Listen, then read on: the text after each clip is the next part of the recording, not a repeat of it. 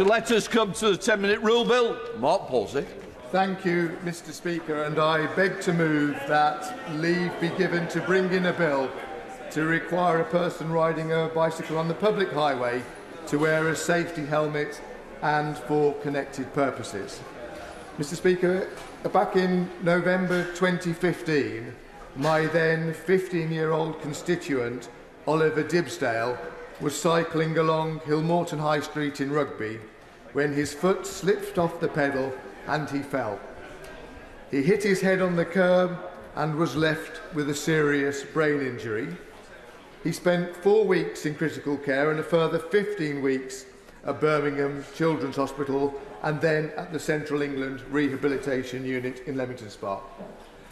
Mr Speaker, Oliver had hoped to be in the public gallery here today, but because of the severity of his disability, he would have needed 2 support staff to accompany him from Rugby, and he would have had to meet the significant cost of their travel expenses.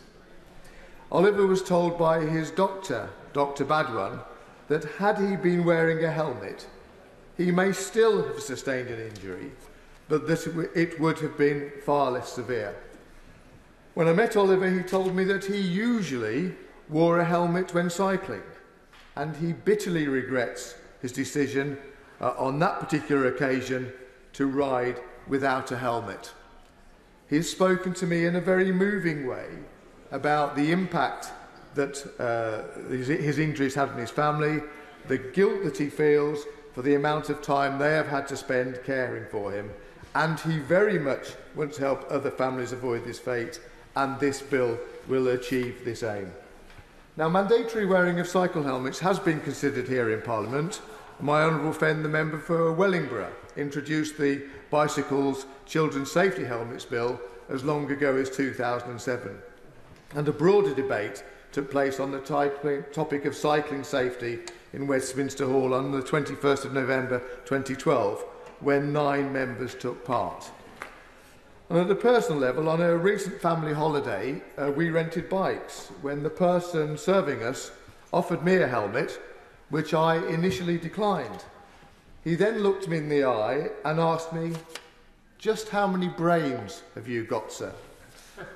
I took the hint and I took the helmet.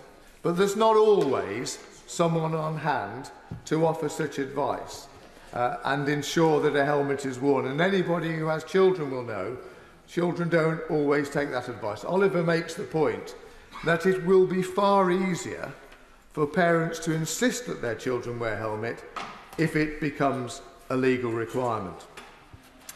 When Oliver first contacted me nearly 2 years ago, he asked whether the government would consider making cycle helmets a legal requirement. He explained to me about his own circumstances and that 6 years after his accident, he remains in a wheelchair and he is likely to do so for the rest of his life. He's lost the use of his left arm and he's missed out on so much that his peers have experienced, and he finds it extremely frustrating whenever he sees cyclists on the road without helmets, because from his personal experience, he knows all too well the risk that they are taking. After my meeting with Oliver, I wrote on his behalf to the Department of Transport, and I received an explanation of the work that's been undertaken as part of the cycling and walking investment strategy that occurred in 2017 and a subsequent consultation in 2018. The focus of this work has been quite rightly to increase levels of cycling and walking and to make the UK's roads safer for vulnerable users, including cyclists.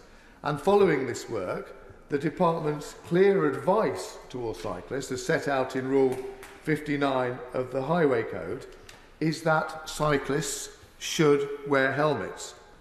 But the government doesn't intend to legislate.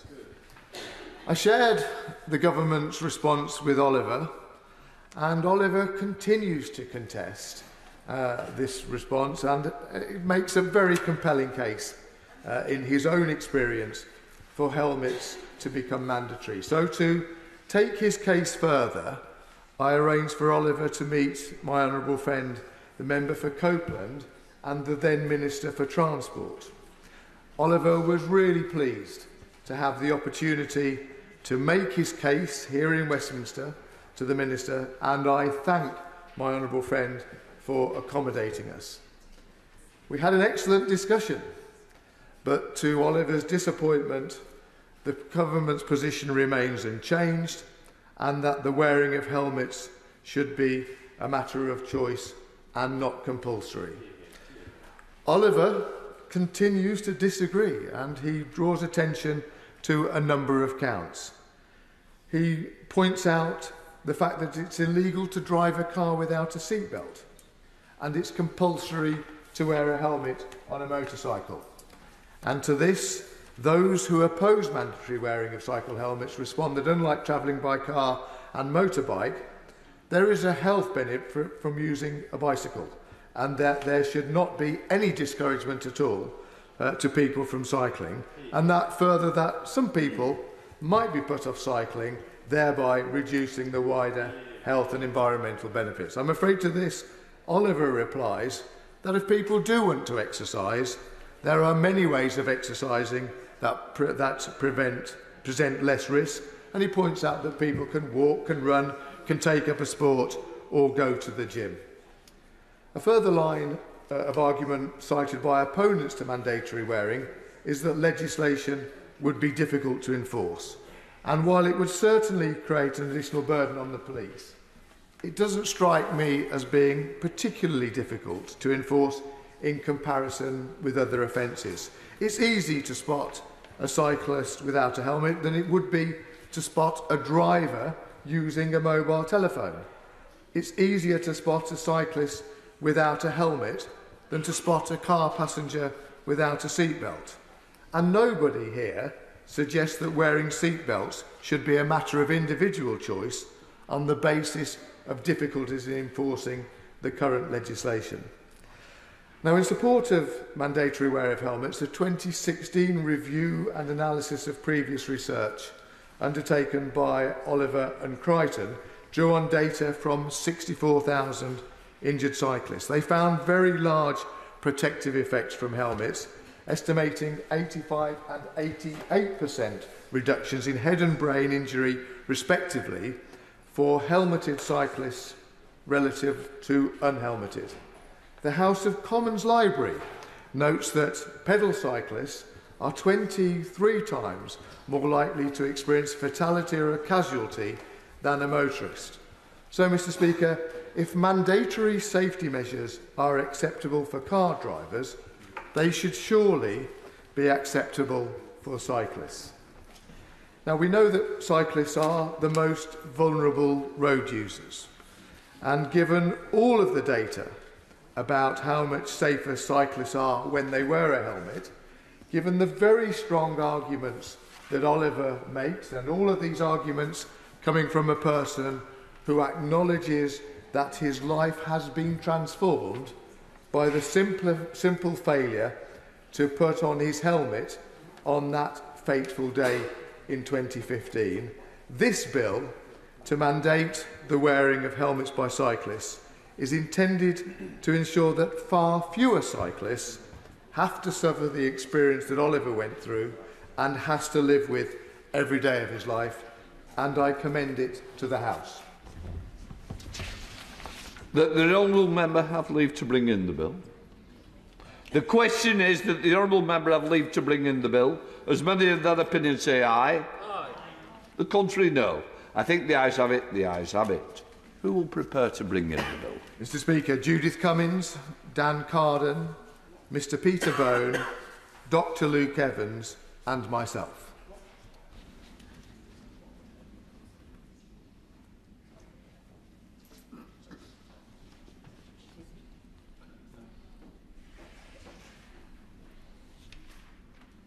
Mark Pawsey.